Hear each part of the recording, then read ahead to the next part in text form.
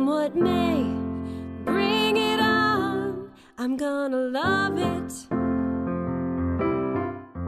Welcome to LDS Unmarried Life, a podcast for single members of the Church of Jesus Christ of Latter-day Saints who find themselves single either because they're divorced, widowed, or not yet married, and there is no affiliation with the church.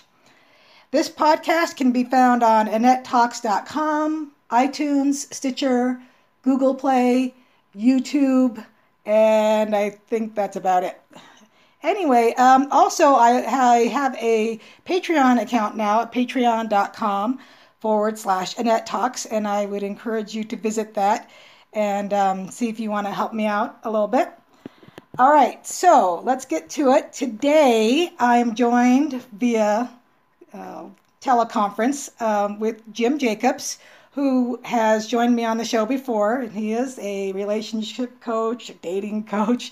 Anyway, licensed counselor. Hi, Jim. Hi, Annette. How are you? I'm good. How are you?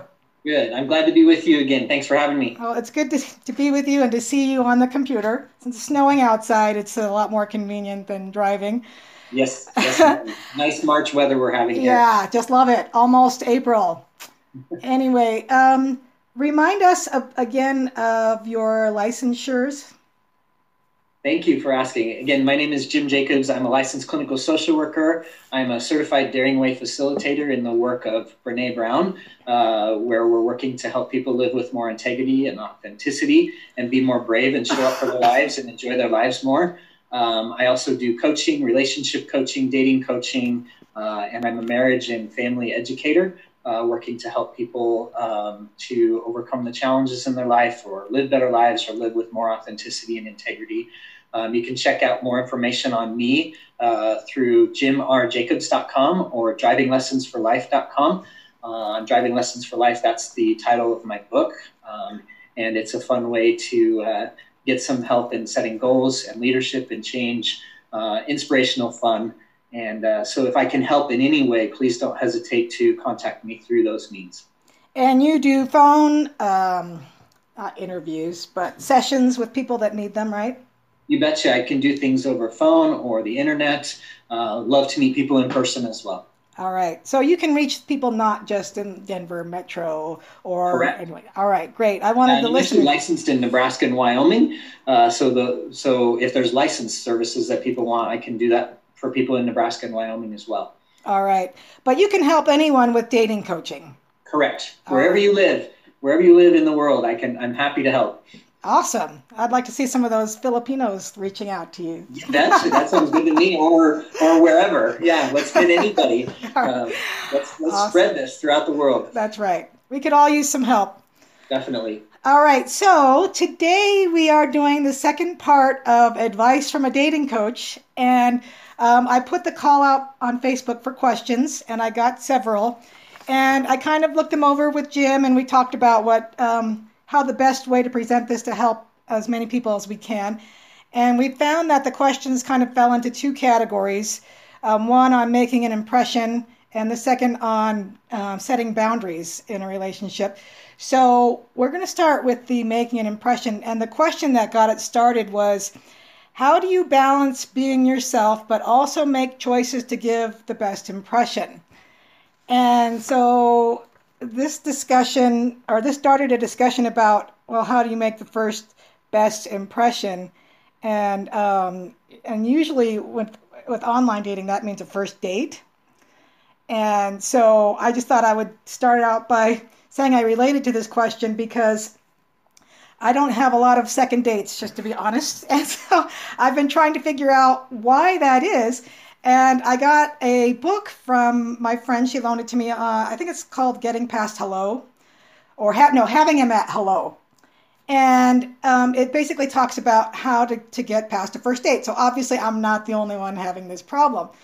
And so I went, it was funny because I went on a date with this gentleman and it went pretty well, but I noticed that I was spending a lot of time telling him about how I market my new podcast website, and I was showing him my Facebook page and telling him all the little tips and tricks to getting yourself out there. And so it was a decent date, but I didn't get asked out by him again. And then I read this book, and one of the things she does is she puts people into different categories of what you're doing on a first date. That was wrong, basically. And one of them was like, you're too businessy, like you're the business person. And so the person that you're out with thinks, boy, I'd really like to hire that person, but not necessarily take them out again. And so I read that, and then like 2 weeks later, I got a text from this guy, and he says, hey, I'd like to hire you to do some marketing for me. So it begs the question, how do we know if we're sharing too much of whatever on a first date? Oh, because another one, what was interesting was another thing she brought up was that a lady went on a date, because this is a dating coach that wrote the book.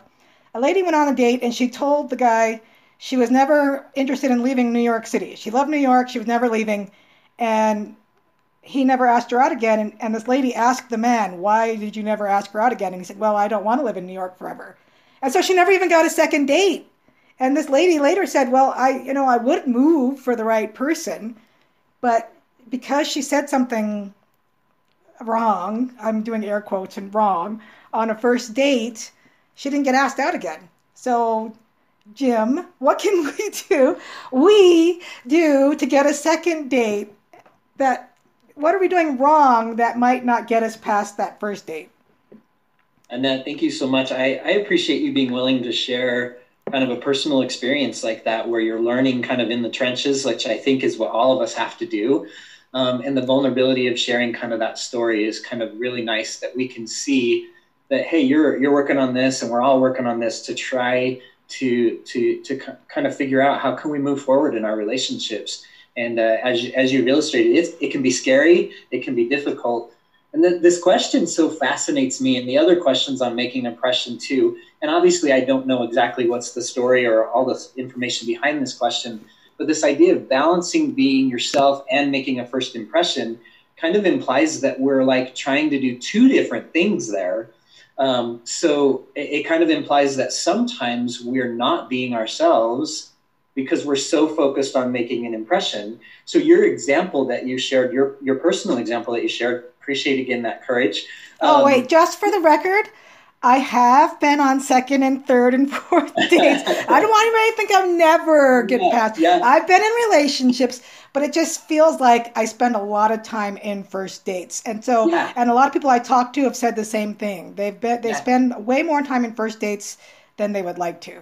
Anyway. Yeah. So I appreciate that. And I don't think we felt like that you were failing at this, but the example is really helpful because in a way you weren't truly being yourself. I mean, you were being a part of you, something you're excited about, something you enjoy, something that's valuable to you. But when we're so focused on this making a good first impression or making a good impression to them, sometimes we fall into this role of trying to perfect or please or perform. And instead, then we end up not being ourselves. So we end up not kind of sharing who we really are. And if we really want a relationship to progress, then at some point we're going to have to be who we really are. And if all of a sudden that who we really are is different than the person we've been presenting, then we may end up backfiring later on in the third or fourth relationship, or the third and fourth date. I'm sorry about that. So I think, first of all, we need to accept that having a lot of just first dates is not an indication of failing. If you're going on first dates, that's fantastic. And many times, if we look at kind of the statistics of dating, that's part of the game. Like, some people are going to decide on that very first date that they don't want to go out with you anymore, or they may be busy, or they may whatever. And so that's not an indication of failure. But obviously, if we're not having any move to second or third or fourth dates, then we want to look at ourselves. So impression management really has to be is that we need to be ourselves from the very beginning. We need to focus on being our best self, and not if we're perfecting, pleasing, and performing, then we're not being ourselves. And so obviously we want to dress up, we want to look nice, we want to smell nice. That's probably more for the men. And we need to do that, but be yourself from the very beginning. So I sometimes think I'm too myself. I mean, aside from that date, I sometimes feel like I maybe overwhelm guys on a first date because I have kind of an outgoing, strong personality, and I think I'm a little bit of a nervous talker sometimes. So I just think should we dial back what we feel like we should be doing sometimes? I mean, I guess I need you with me on a date because I don't want to give too much of myself so that the guy's like, ah, this girl's just way more than I can handle. But then the other part of me says, I want a guy that likes me as I come across on the first date because that's who I am. And so maybe I'm just weeding out the guys that don't like or can't handle what I'm offering. Yeah, yeah. And that is such an awesome question. And I don't know that you really want to do a Cyrano de Bergerac type of me talking behind the bushes and telling you what to say on a date or whatever, but it sure seems like a good idea in the moment kind of thing. And you bring up a great point, which I think in the work that I do professionally in terms of coaching people or whatever, is that when you and I feel vulnerable, and really any first date is a very vulnerable experience. It's worse than a job interview. I mean, you're like putting yourself out there. And when you and I are most vulnerable, we often want a hotwire connection with somebody. We want to try to make it work. So often it's not unusual for people to overshare on their very first date or be a nervous talker or download, every experience that they've had in their life, or as I like to say, dump the whole load of hay on them in terms of your experience or your weaknesses or your background or whatever. Because we feel nervous, we want to hotwire that connection. And so, part of that impression management is that we also have to be careful that when we're being ourselves and we're feeling nervous or whatever, that we don't just start sharing everything that's gone on in our life or getting too talkative about too much information.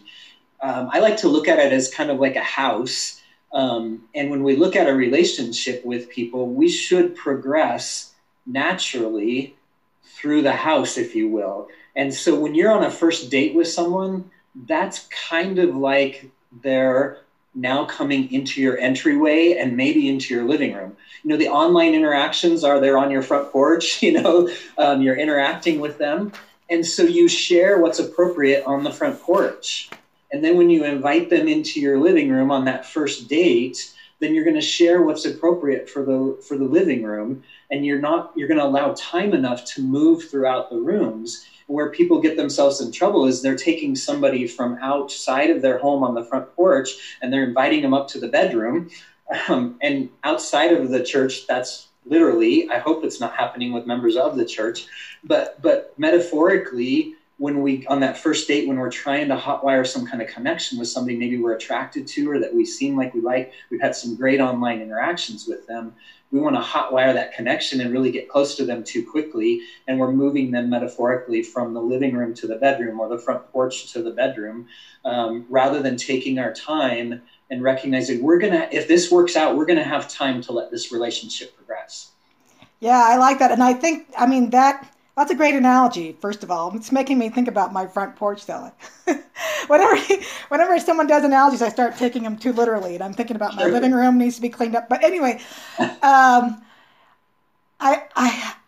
like that because I can see, many times where I think there's this fear in the back of our head, we're not going to get past the first date again. So how can I get past a first date? And maybe the way to do that is to, bring them into the family room or into the kitchen or heavens into the bedroom. We don't want to do that metaphorically or literally. But I can see that now and a lot of times because I'm thinking, I've got to make this person laugh. Oh, I've got to make this person like me. And what did you call that? You said there was pleasing, performing, perfecting, and pleasing. Yeah, do you hear that? I gotta. Well, all of a sudden, you're not being yourself in that moment. Oh man! If it's I gotta. Now you're perfecting, you're performing, you're pleasing, rather than saying, hey, in a good relationship, a principle that's guided me a lot is a proverb of things that grow slowly live longer, and so. Part of the challenge we face when we're trying to make a good impression or whatever is we're getting into this place where we're trying to speed this up. We're trying to make something happen. Again, we're trying to hotwire this connection. rather than slowing down and letting things progress in a series of steps. Like when you think about inviting your ministering companionships, if they come to your home, when you first meet them, you are going to invite them into your living room. You're not going to take them into the kitchen or the back patio or upstairs into your bedroom or whatever. You want to get to know them. You want to build that time, and you want to take your time doing that. The same thing with dating is we gotta push back against this artificial rush of I gotta make this happen. I gotta do this. I gotta look great. I gotta smell great. I gotta say the right things. I gotta make them like me. I gotta make them be excited about me, whatever. No, just go and enjoy the time and let it unfold gradually. Wow.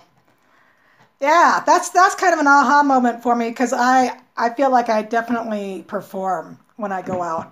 And I'm so hyper conscious of what kind of impression am I making, which is funny. And those are with the guys that I think are quality guys that I'm really interested in.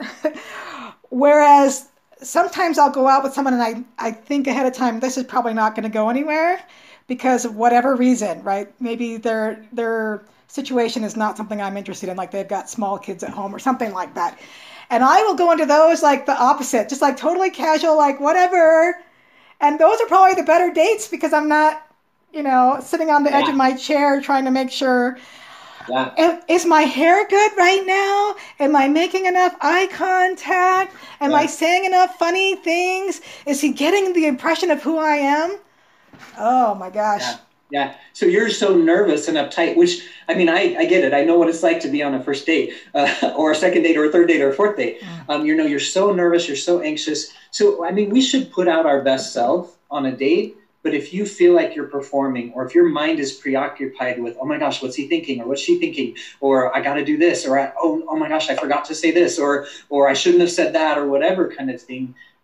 Recognize that a healthy relationship is going to develop over time as you slowly kind of move, and you shouldn't dump the whole load of hay on them. You shouldn't be. I sometimes think that we should resist the temptation to talk about why we're single on that very first date, because you're really kind of at that point of, no, this is our first opportunity just to meet each other and have a good experience with each other.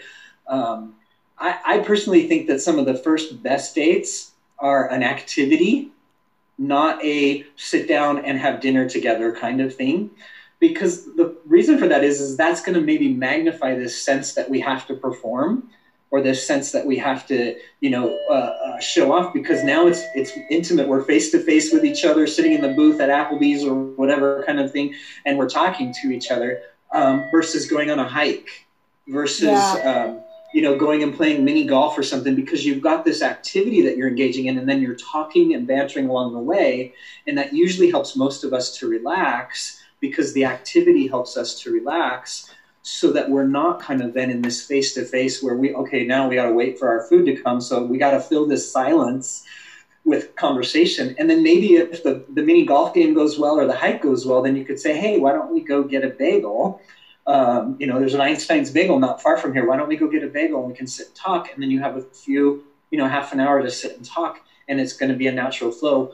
Because sometimes we need to look at what environment's going to help us not to feel that pressure that you say you're feeling, like I got it. That's great. No, I really like that. I have something I call the Annette date, where we go. There's a hike not too far from my place, and I like to go. And sometimes I'll meet a guy there, but I like to do a hike. It's about a 45-minute hike, and then we go eat after that.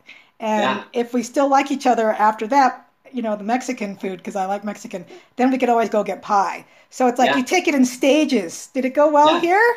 If it goes well here, then we can go to the next stage. And if it goes well to the next stage, then take it to the next one. The living room felt good. Hey, do you want to head into the kitchen and grab something to eat? And now we can increase the intimacy, but you're doing it in steps and it's gradual. And even if, let's say, the first time that you say, hey, you want to go grab a little something to eat or drink or something like that, maybe they say no that time. That doesn't mean you did bad. It just means let's look at that progression. But I think too many of us are trying to rev things up too fast and head down that dating road of commitment. We even got some questions that maybe we'll talk when we talk about the boundaries part of it, is how do we keep people from moving too fast? Well, one of the best ways to do that is to work on being real and being authentic when we go on a date instead of trying to put on an act. So if you're trying to balance putting on an act and showing them your real self, then you probably ought to step back and look at what you're doing so that you can feel comfortable. And I'm saying you in general, not you and Ed. Oh yeah, I know. I got so it. We can look at what we're doing Right. and what's happening inside us that we feel like we have to act, or that we have to put on some sort of perfect persona and perform for this person, rather than just, like you said, on those casual dates, you just relax. So maybe this is a silly play on things. What if we pretended that every date wasn't really going to go anywhere so that we could relax?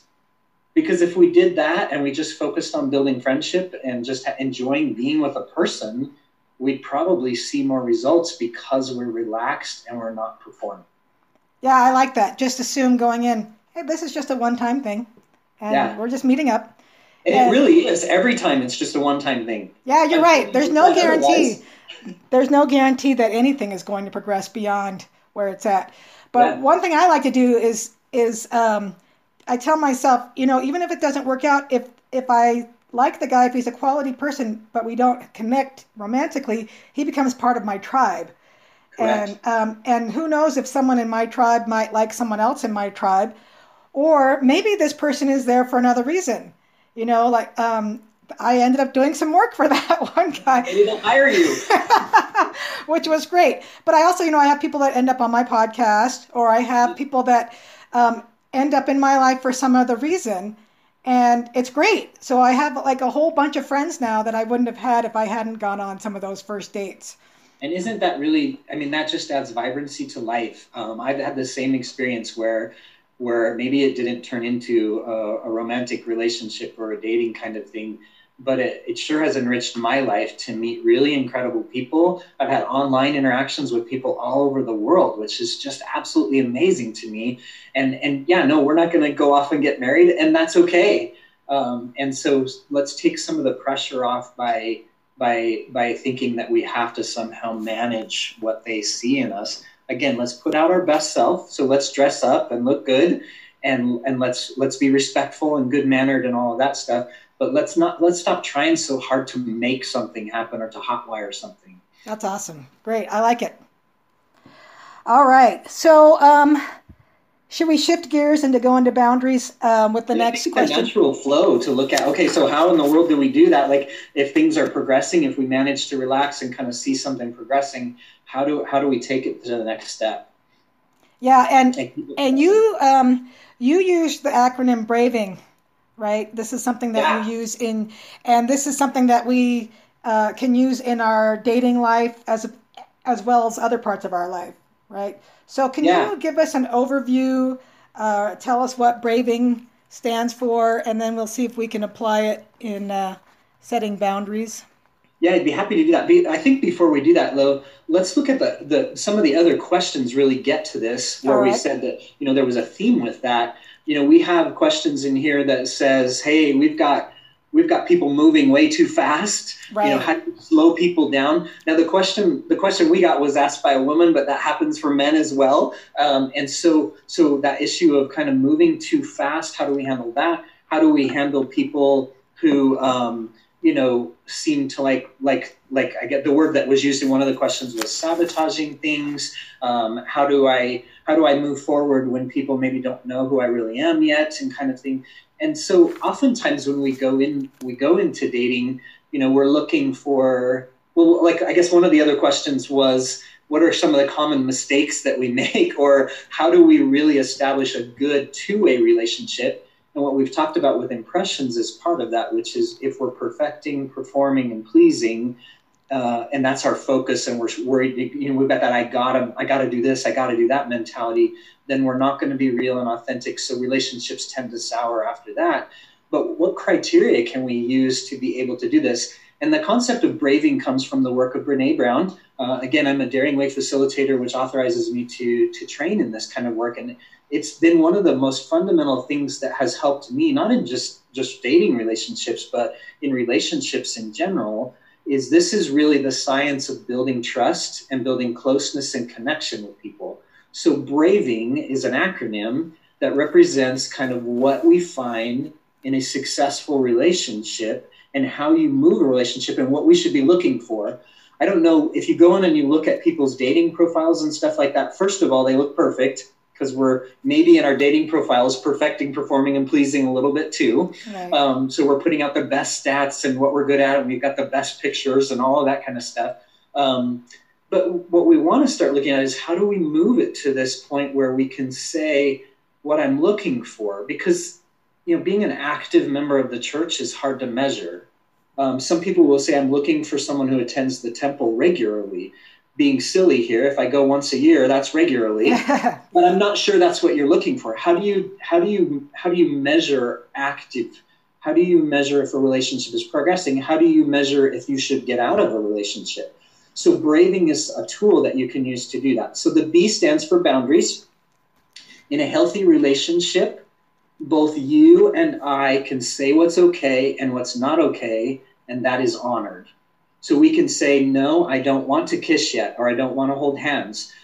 We can say, yes, I would like to kiss. We can say what's okay and what's not okay in the relationship. And so when somebody pushes against that, then right there, that's an issue to look at. Yes. So if you're on a second date with a man or a woman and they're pushing for something that you don't want, and you say, I'd rather not do that, or I'm not okay with that yet, or I'm not ready for that yet, and they push against that, then that's information that would help you know whether or not this is. Now, maybe you shouldn't decide right in that moment, but you could. You say, hey, this person doesn't respect my boundaries. And I've been on many dates where I saw either someone pushing my boundaries, I'm not comfortable with that, and I said something, and they continued to push me.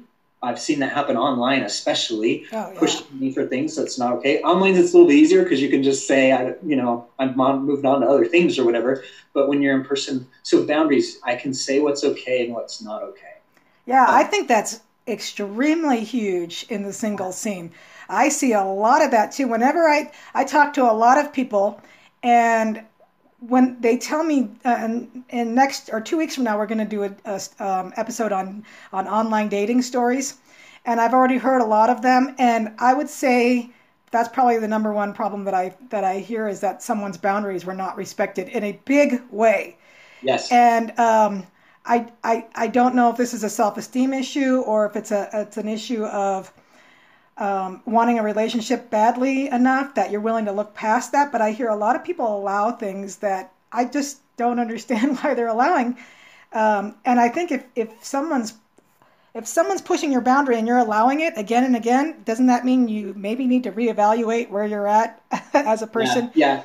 Well, and if we think that that's going to go away, if we continue the relationship, it's not. And the assumption in these kind of conversations, as we talked before we started today, Nat, is that it's always the man pushing the boundaries, but that's not always the case. No. So, if you can't say what's okay and what's not okay in a relationship, then it's probably not a relationship that you want to go forward with. Right. And it's not even just the single dating scene.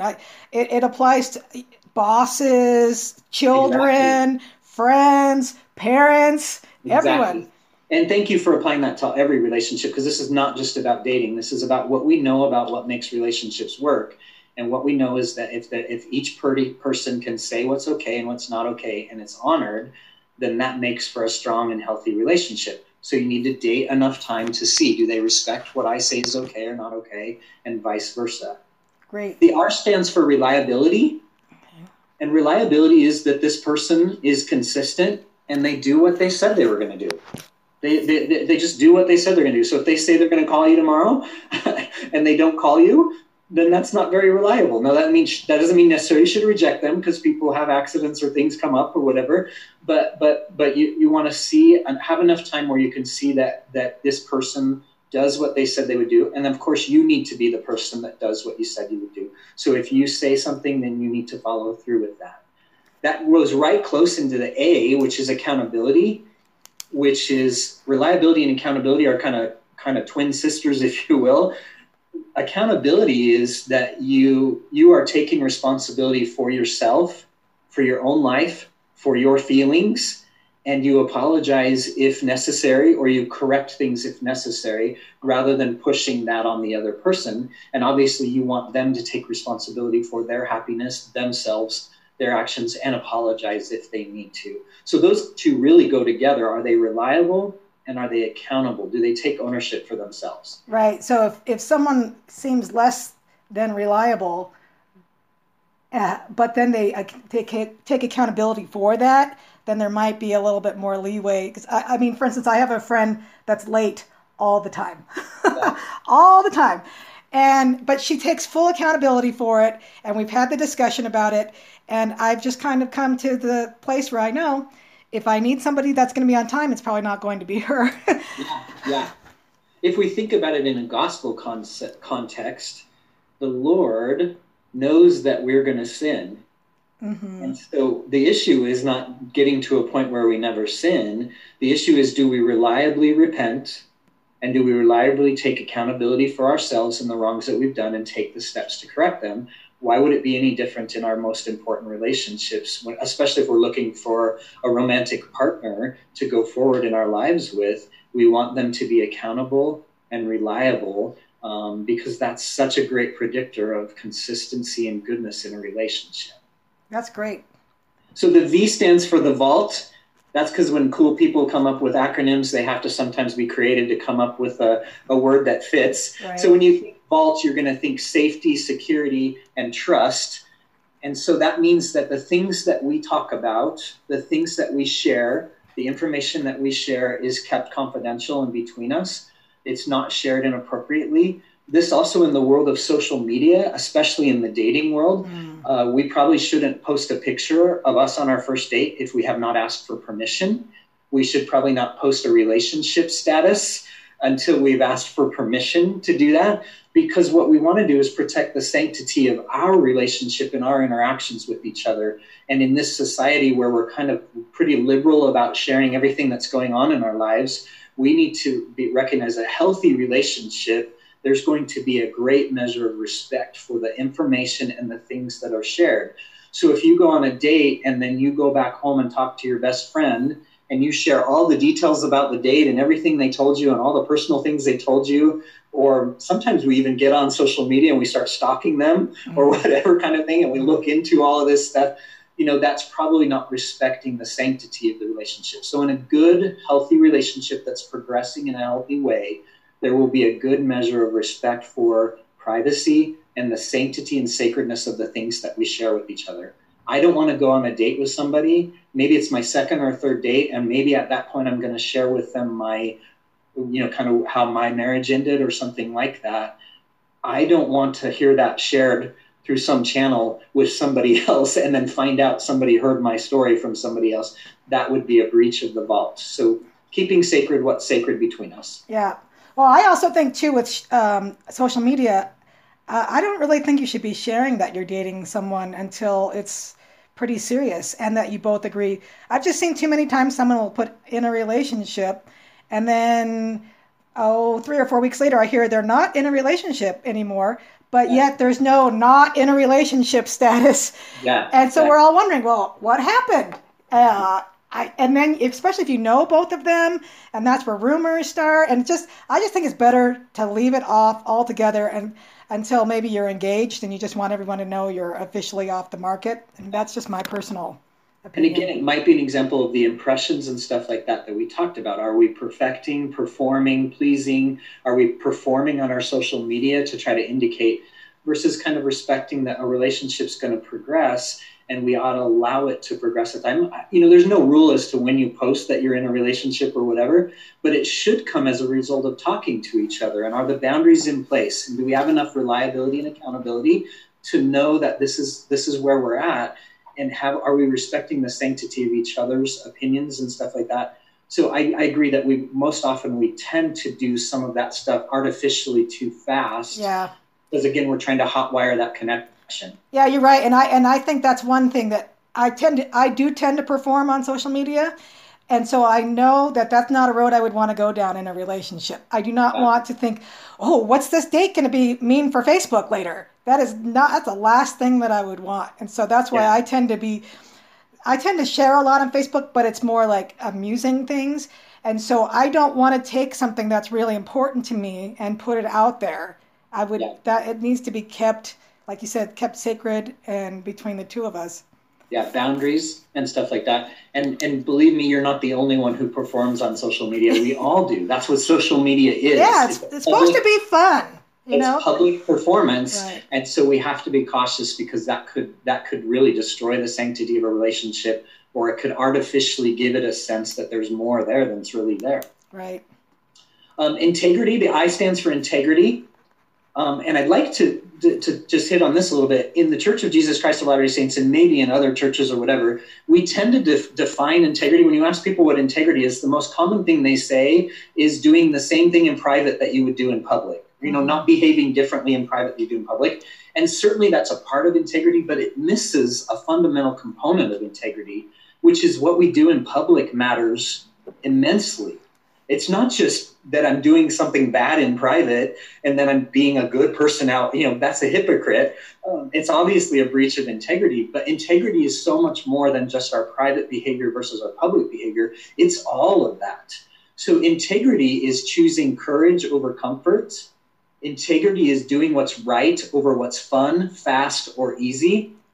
Integrity is actually practicing our values, not just professing them.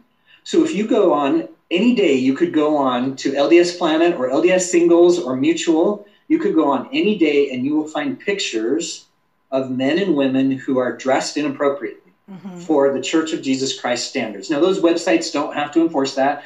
Maybe they're not even members of the Church of Jesus Christ of Latter-day Saints. But here is someone that's probably an integrity breach, which is, are you actually practicing the values? So if you have a picture of you in a bikini or without your shirt on in the bathroom with the mirror selfie, guys, if you're posting that and then you're saying you're a temple recommend holder and that you practice this and you're an active priesthood holder, that should cause us to pause and go, wait a minute, am I really being true to my values? And so integrity is this person going to choose to practice their values? And so when we look at people moving too fast or moving too slow, it could be a boundary problem, but it also needs to be something where we stop and pause and look at integrity. First, we look at ourselves. Am I practicing my values? Am I practicing my values? If I show up for that date immodestly dressed, if I show up not kind of professing the things, not practicing the things I actually profess to be practicing, then that's a breach of integrity. And we all want to be involved romantically with someone who is strong in their values, who lives what they say they live. And so if you're on a date and someone's telling you about a lie they told at work or something like that, we're really talking about looking at integrity. So integrity is a great measure. Again, integrity is being courageous over being comfortable. It's choosing what's right over what's fun, fast, and easy. So it goes back to what we talked about earlier. If we're trying to hotwire connection by performing, pleasing, impression management, trying to make everything look perfect and wonderful, and we're not really being honest, then we are a breach of integrity. And that's not what I want to show. And it's also not what I want to have in my dating life. So integrity is a critical thing to look for. And that takes time to see integrity in your interactions with people. Yeah, that's what's going through my head the whole time you're talking about integrity. Well, number one is I want to put my real self out there, and I want to actually perform the way I profess, which I feel like I'm pretty good at. But the bigger thing for me is I'm not going to know whether someone has integrity until I spend enough time with them to really see that.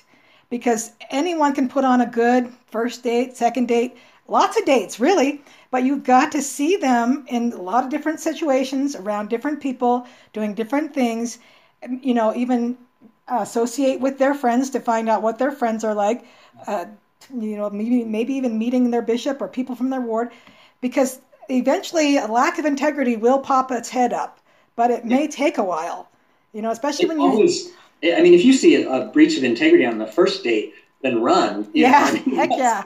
That's but I think it gets to these questions that we had of how do you keep people from moving way too fast? Well, if on the first date we're dumping the whole load of hay on them and we're telling them our personal stories and our dirt and our abuse and our whatever kind of thing, and we're getting too comfortable, and then we're touching on the first date or kissing on the first date or whatever kind of thing, we're going to miss the opportunity to watch it progress to a place where we're moving past. So we want to try to start out our date without performing. or acting. And then we want to keep that not acting in front of it because that's what's going to help see the real us. Now, if someone makes a mistake or they do something wrong, do they apologize? Are they accountable? Are they reliable? Do they come back and correct it? If they said, you know what, that wasn't totally the truth of what I told you. I was so nervous and afraid that you wouldn't like me. And I kind of fudged a little bit and presented a better picture than what's really true. I mean, that's integrity. Boy, that is courageous. Like, you might reject me if I tell you that's not really what happened, but I was so nervous that you wouldn't like me if I told you what happened. And so I got to circle back with you and tell you what's going on. Yeah, and I think part of this too is having the confidence that we are dateable, we are lovable, we don't have to put on the show, we don't have to try and put on put more out there than we really are, but just to be confident that we are lovable, we are dateable, and that if this person isn't the right one, that having the faith that there is someone that eventually will come along who's the right one. I think that's one of the hardest things, because some of us who've been single for a while start feeling like running out of options, running out of time, or whatever. And to me, that's a lack of faith, because we know our Heavenly Father loves us. We know He wants us to have joy. We know He wants us to be happy. And if we're doing everything that we can on our part, that we need to know that eventually the right thing is going to happen for us, and we don't need to force that. Yeah. And really, I mean, if you think about it, the best that we can be is ourselves. Yes. And so if we go out into the dating world and we're trying to pretend to be someone else, then that's not going to help us find what we want. No, we want someone who totally thinks that we are awesome. Yeah, and if you're struggling with that, then that's something where a dating coach or a life coach or a counselor can help you with that, or a bishop or something like that. You know, get some support. If you're doubting who you are, if you're doubting your worth, if you're finding yourself in those situations, then the best thing that you can do is get some support with that, work on that, because you want to bring the best authentic self to the dating world, because we've got too much pretending and performing and acting going on, and it's just making us all feel lonely. I mean, that's even true in the general world. That's true in dating, definitely. But in the general world, we're all feeling kind of lonely and disconnected because we're all trying to perform and hustle for worthiness rather than just believing, no, I'm a child of God with divine worth. And that, you know, the question that we got of someone said, I've got a disability and I work in this kind of career, said, who's going to date me? Who's going to want to date me? Well, I guarantee you there's somebody that's going to want to date you. There's somebody out there. And I don't know how you're going to go about finding that, but you're going to find them more likely by being yourself and being honest and authentic than trying to act like you're something that you're not. And so tell yourself that you're worth it. Get help to believe that you're worth it. Call me up, you know, let's do a free consultation and talk about that, or talk to Annette or talk to your best friends or whatever, because we want to help you feel good with that. Moving on real quickly so we don't take up too much time. The N stands for non-judgmental. And so when you're dating someone or when you're developing a relationship with someone, you want to be non-judgmental of them, assume the best, think good of them, kind of thing, as well as don't immediately judge what you see. Like that dating example that you gave from the book that you've been reading or that you read. You know, don't judge somebody right away because they said they don't really want to live in New York. They might just be expressing a preference for New York. You didn't ask yet if you're willing to move. You know, does that make sense? So someone says, I'd like to live in New York my whole life. That doesn't mean they're automatically disqualified. I've been rejected for just one little answer to a question. The travel question, right? Yeah, you know that, like the travel question. I think that came up in our last podcast about dating.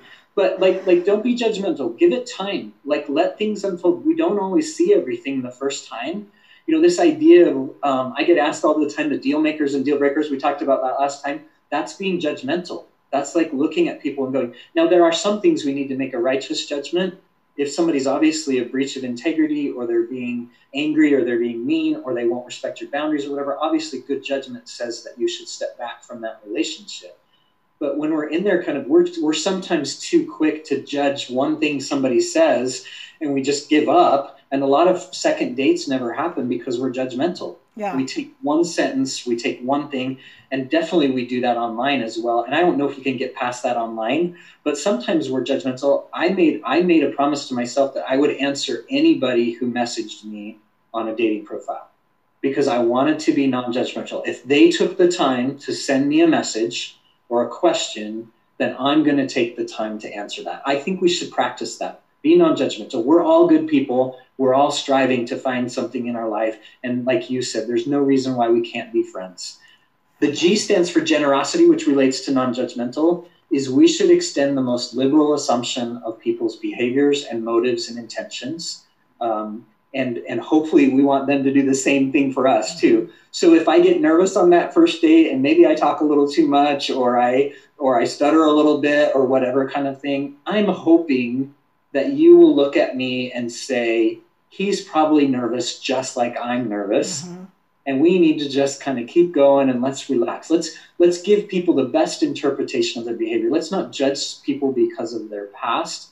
Let's judge them based on their present, and let's see the best in people. I mean, is there anything more nervous than a first date? Yeah. Where you as an actual person is on track? Like when you go for a job interview, it's your skills and your background and your experience.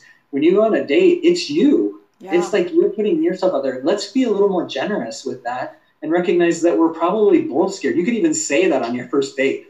Like, I am totally scared. Like one guy on one of the questions we got says, I've got this fear. We've been dating for a while and I've got these fears and I don't know what to do. I want to tell her that I'm falling for her, but I'm also afraid of telling her I'm falling for her. Sometimes we need just to say, you know what? I'm terrified right now because I really like you. And that's kind of scaring me. And this is a good thing. And I don't know what to do with that feeling or whatever. Sometimes we just need to say, I'm really nervous right now. And it's because I like you and I've loved our interactions online. And then let's be generous when someone says that, because that's going to help us. The principle of braving is to get to some of these questions that we had. Like there were questions about people moving too fast. There were questions about people not understanding that I'm shy or that I'm nervous or that I might be a vulnerable talker. There were questions about somebody self-sabotaging. Well, braving is a wonderful tool to be able to evaluate where you're at in a relationship. So you can look at how I'm behaving. Am I reliable, accountable? Am I respecting this confidentiality? Am I being generous? Am I being non-judgmental? Am I respecting the boundaries? And you can also evaluate your partner in that situation in each of those different areas. And this is way better than deal breakers, deal makers. This is a way better way to approach dating because you're going to walk in with the science of trust. This is decades of research on what exists and what can help us have the right things happen in a relationship. So you can see we're not trying to just have great first impressions. We're trying to develop a series of interactions with a person that would indicate. And what you said, Annette, is so powerful is these people should become our friends. Yeah. If we're following the principles of braving, we're taking our time to get to know another human being, another child of God. And it's okay if we decide not to date each other. It's okay. But if we're progressing in the right way, now there are some people out there that have no respect for boundaries. There are some people out there who are proposing on first and second dates or even before they even meet each other. There are some people pushing the physical and sexual boundaries and asking for pictures or trying to push for physical contact. That has no place in dating. And if you think you can go outside the Church of Jesus Christ of Latter-day Saints and find people in the world are having sex on a first date and they don't even know each other's last names kind of thing. So if you think you can go somewhere else and find greener pastures, no. There are people everywhere that are going to push the boundaries. Obviously, those are not going to be situations that we want to move forward with. But the rest of them, there's a lot of neat opportunity to build another person in our life. So we should be thinking about these are relationships with people. Let's be brave and let's apply correct principles rather than just looking for some kind of random measurement thing like, do you travel or not? Or, do you like baseball or whatever kind of thing. Let's get to know people by slowly going forward with it without action, without performing and perfecting ourselves. Great. Awesome. This has been a great discussion, Jim. And I'm going to include some information on my website underneath this podcast, which is at AnnetteTalks.com. I'm going to include your contact information. You said jimrjacobs.com or drivinglessonsforlife.com, right? It's right. FOR, right? Yes, that's correct. Yes. And I'm hoping you'll come up with a little sheet that gives us the braving acronym for those that didn't have a chance to write it down, because sometimes people are driving or things. Yeah. And I recommend that the listeners go and look this up. And if you've gotten something out of this and you think Jim can help you some more, look him up, give him a call. Why do you think I do a podcast? I get this information from Jim. It's awesome. And so consultation too. There's no charge to just talk for the first time. I'd be happy to just talk to you and see if it's a good fit for you. And if it's not, I won't be offended. And maybe you'll get an hour of benefit from it if we just talk. And but if it would be something that would be helpful, that's what I love to do. Great. Thank you so much, Jim. And just so my listeners know, Jim and I are going to continue on to our next episode, and we're going to talk about trying to navigate waters of dating people with sex and porn addictions next. So after you listen to this episode, the next one will be up about a week later. And Jim, maybe we can do another dating advice episode sometime? Yeah, if you think we've got something else to share, let's do it. Oh, there's plenty. There's plenty. Definitely. There's so many questions out there, and I think we can talk again. So thank you for please joining. Send in those. Yeah, everybody, please send your questions. Send them to Annette, put them on the Facebook, put them on the podcast, because that would help us know what would be most helpful for you if we do this again. Yes. Or when we do this again. Thank you. And I'm trying to get some of my listeners to go to my Facebook page at Annette Talks. So Facebook, Annette Talks, or if you want to send me an email, annette@annettetalks.com. And I thank you for listening to LDS Unmarried Life, where LDS singles gather. I'm gonna bloom where I'm planted. I won't take things for granted. Come what may, bring it on. I'm gonna love it.